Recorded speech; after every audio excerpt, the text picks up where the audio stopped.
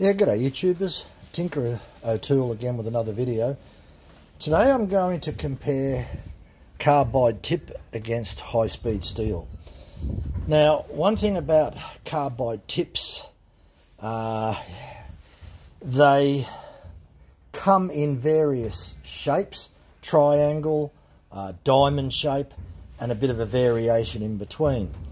Now, when you go to buy them, you can either ask for 0.4mm radius, 0.8mm radius, but you certainly can't get the radius that I've got here on the high-speed steel.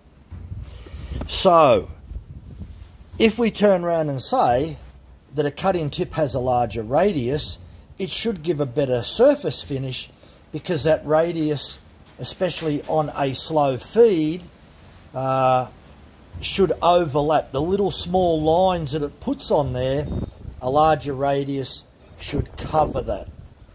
So if your feed rate, your speeds and feeds, if you slow down your feed rate, you should end up with very, very fine lines on a carbide tip. Whereas you use a larger radius like this, you should end up with the lines will be overlapped because of the large radius. Now, I've sharpened this up. It's razor sharp. I run the diamond file over it because the grinding wheel I've got won't give a good enough finish that I like.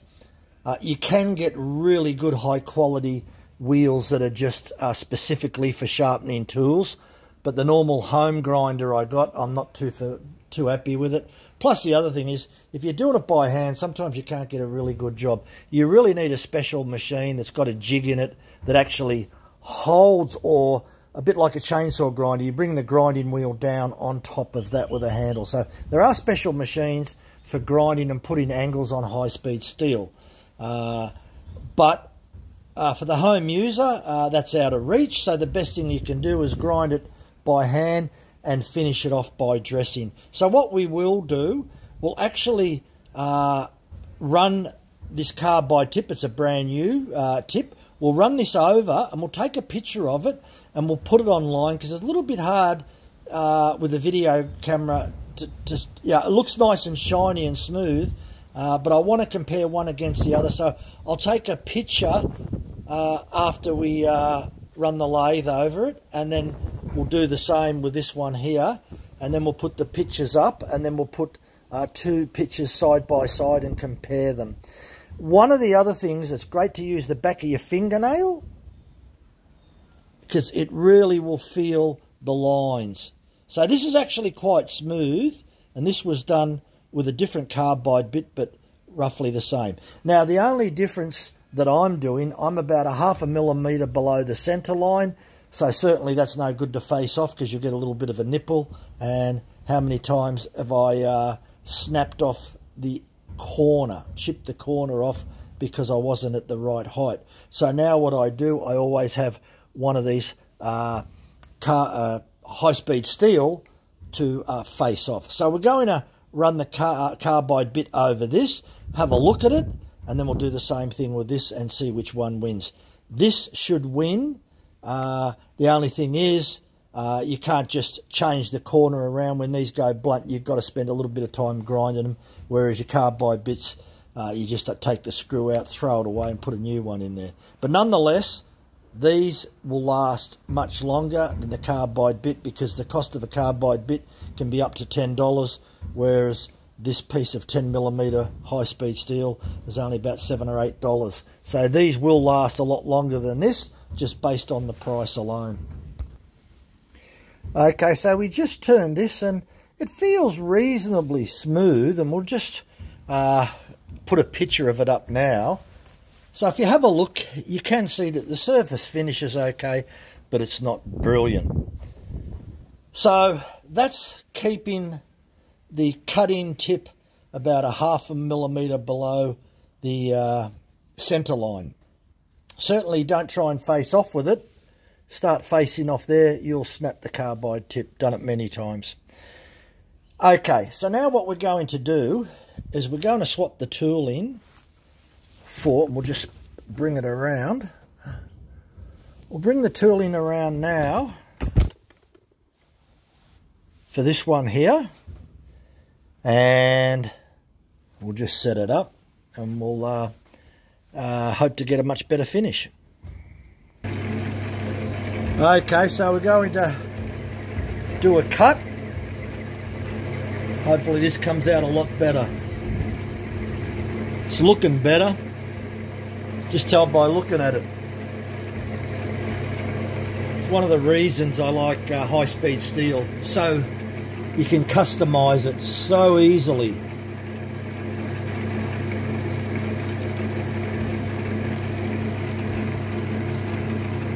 Then the other thing is, if you run a little bit of emery paper over this, it will come up quite good. Okay, so we've got to stop there. Wow, that's definitely, gee, that is a lot better. That is really good. That just goes to show you what a radius will do. I'll just move this out of the way. That come up fantastic. Not a mirror finish, but nonetheless it just proves that using a large radius, and in a previous video I did show using the high-speed steel with a large radius on there, so that came up pretty smooth. You run your fingernail on it, you can barely feel anything. So that was the previous one that was there. It may have more of a shine on it, but it's not as smooth as this. And we'll take a picture of that and you can judge for yourself. Okay, so we'll put a picture up screen. Now if you look closely to the first part that we did, the first pass, you'll notice right on the left hand side it looks shinier, but the lines are deeper in there. Because what I said before about a little tiny sharp point will leave a lot of lines. Whereas if you have a radius, it'll get rid of those lines. It's not as shiny, but you can feel that with your finger. And if you run a bit of emery paper over that, that'll come up really well. So what we will do, we'll just rub some emery over there, about 800 grit, and you can see what that comes up like. To me, for a mild steel, for a very soft steel, that's come up excellent. And all as we've done is got a large radius, and the cutting tip is about 0.5 millimetre below the centre line. So you can get good results with different various grades of mild steel.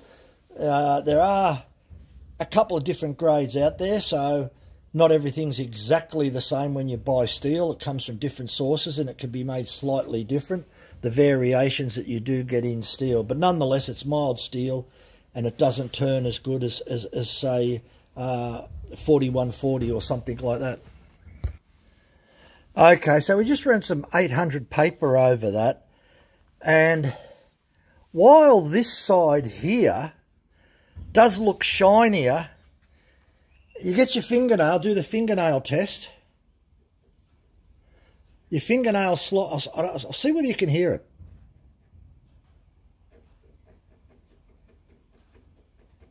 Should be able to hear that. We'll get the camera a little bit closer. All right, see if we can get that closer. So get my fingernail here. So you can't hear much. So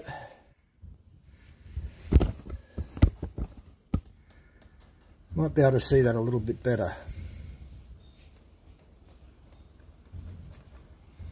Okay, so what we will do now, we'll put a picture up of that. We'll take a close-up picture of it and you can see the difference. So the right side, this side it's here, is definitely smoother than the left side. The left side, which is only about 6 millimeters wide. It may look shinier, but the lines are more noticeable. Whereas the lines on the right-hand side, you can hardly notice them.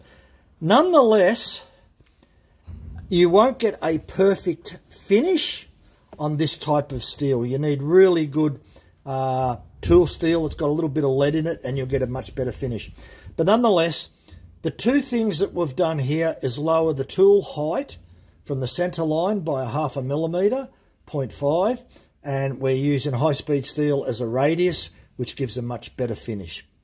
Plus, the other thing that we did, we had an upward rake that's also on the, we'll actually see if we can see that upward rake on there. You may be able to see that. Just see if we bring the camera around. You can see how that's travelling up in the air. Plus we've got plenty of clearance on here. Very sharp edge. I did that with the diamond stone. That come up fantastic. Still nice and sharp. You can just feel it. Thanks for watching. Bye for now.